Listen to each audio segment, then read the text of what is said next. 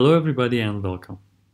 If you want to navigate between photos and images on a Mac, you may have already noticed that after opening an image by double-clicking on it, the arrow keys won't work and you can switch to other images in that folder.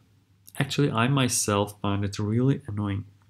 But for those of you who have already missed how easy Windows Photo Viewer was just a few days after you have switched to a Mac, I have good news.